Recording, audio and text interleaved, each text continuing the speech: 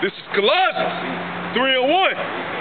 If ye that be risen with Yahweh HaMashiach, seek those things which are above.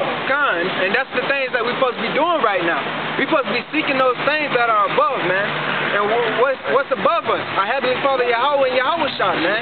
Who the world even called God and Jesus Christ. Alright? Keep going. Where Yahweh HaMashiach sitteth on the right hand of Yahweh. Where Yahweh Shah sit up on the right hand of Yahweh, man. So what Yahweh Shah said when he left the disciples, he going to his father's because his father had many mansions, roughly paraphrasing.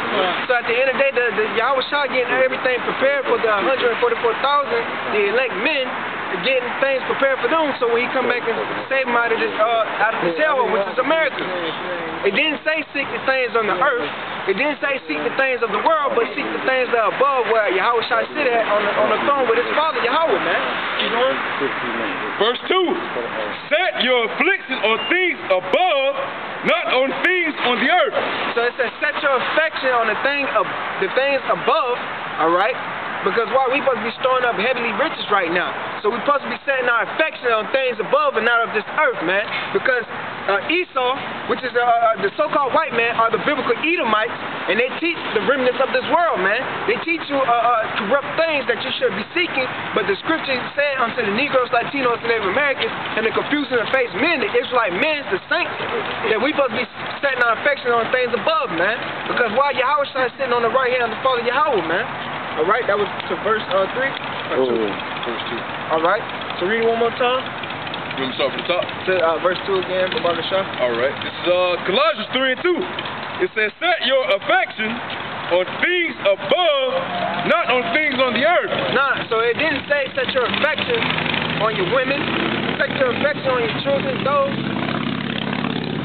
It didn't say set your affection on the things of the earth, your women, your children, your family, none of that. Even though we have families, we do love our families, but at the end of the day, it's about doing this work, man. It's about making it to the kingdom, man. And when we get to the kingdom, we can be able to enjoy our families. We can be able to enjoy things that's going to be righteous in that state. Because right now, we can't enjoy the things in Esau's kingdom. You know, sometimes we got to battle within our household. We have to battle at our job, everything, man, because it's an ongoing thing. It's an constantly war in Esau's kingdom, man, because it's nothing but a wicked vibration that's being pushed out that the so-called white man have pushed, because he is the devil that the Bible speaks of. All right? If I may add on, just like the brother was saying earlier, man, just basically like the scripture say, man, if you come to serve the Lord and hate not your mother or your father or your sister, roughly paraphrasing, man, then you can't be a servant of Yahweh Hashem Yahweh Shah. Because you got to put that work first, you know what I'm saying? You got to put everything to the side and put Yahweh Hashem Yahweh Shah first, man. That's why you say those who don't bear the cross, you know what I'm saying, not worthy of it.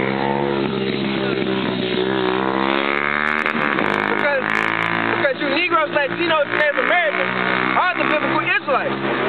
Alright? Alright. Bring it out. This is Proverbs chapter 15, verse 24.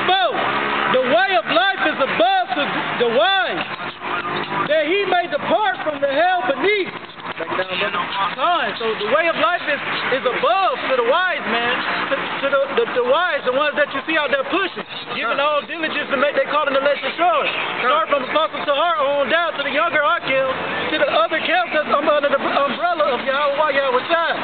Our affections are set above in the heavenly things, because we setting up our riches in heaven, man. That's why we setting up our treasures in.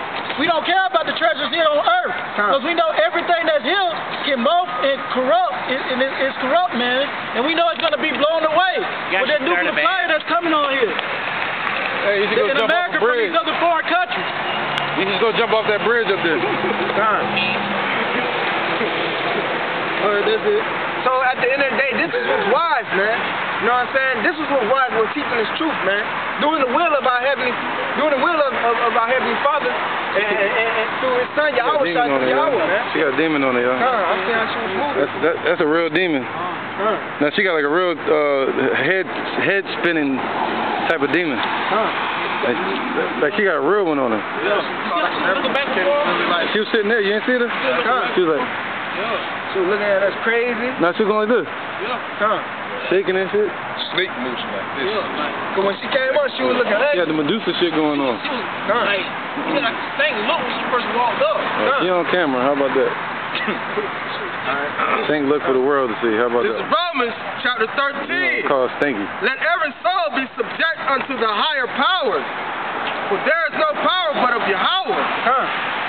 Because there's no power but Yahweh. Because why? You know what I'm saying? We have our people out here fornicating and doing a spiritual adultery with all these other gods. But the only true power is Yahweh, who the world even call Jehovah a God, man. Because his true name in the Paleo Hebrew is Yahweh, man. All right? Keep going. Because you Negroes, Latinos, and Native Americans are the children of Israel of the scriptures, man. Because some people that's in Israel today is not the biblical Jews or the Israelites. They are imposters. All right? They are Edomites. That's right, man. All right. Whosoever therefore resisteth the power, resisteth the ordinance of Yahweh. So if you resisting the power of Yahweh by Shem Yahushua, man, you're resisting the ordinance, man. All right? Because at the end of the day, man, the apostles from Tahar all the way down, that's the order that Yahweh, through the spirit of Yahweh by Shem Yahushua, have set up. So if you're going against that order, the doctrine that they're teaching today, you're going off, man. You're resisting the power of Yahweh by Shem Yahushua, because he set it up, not man. I appreciate it. And they that resist shall receive to themselves damnation. So you resist the order, because what the Lord said, let everything be done in decency and order. So at the same time, you resisting the order that Yahweh Bashim Yahushua set up, man. And damnation is going to come upon you, man. For you scoffers that's out there want to scoff against the men of GMS. All right? You will be destroyed unless you repent. But most of y'all too prideful, because what the Lord said is three short things that he's greatly offended. A poor man that is proud, and most of you people are you men, you know what I'm saying, you niggas that know the truth, right? Y'all are very prideful, man. The Lord offended by that, and he hate that, man. So for the rulers are not a terror to good works, but to evil. Will thou then not be afraid of the power? Do that which is good, and thou shalt have praise of the same. For he is the minister of Yahweh to thee for good. But if thou do that which is evil, be afraid, for he beareth not the sword in vain. So at the end of the day, man, you know, this is what's good. Doing the will of our Heavenly Father through his Son, lifting up the name of Yahweh Bashim Yahushua, man. Because this is the affection that we're supposed to be setting above the things above, all right? Because when Yahushua was on the earth, he was doing the same thing on the earth, teaching his word, man, doing the will of our Heavenly Father Yahweh, man. Yeah, appreciate it. Well, real quick, if I may, Babakashah, just like it says, will you not be afraid of the power? So you should be afraid of Yahweh Bashim Yahushua, man, because he the one that sends strong delusion. He the one that sent you that delusion that got you thinking what they say America is, the Babylon is, the Vatican. The Vatican City. He the one that sent you, tried and denied. He the one that sent you that delusion. The one for you to think that the Vatican City is Babylon. He sent you that delusion. So why you not scared? You should be scared of the power.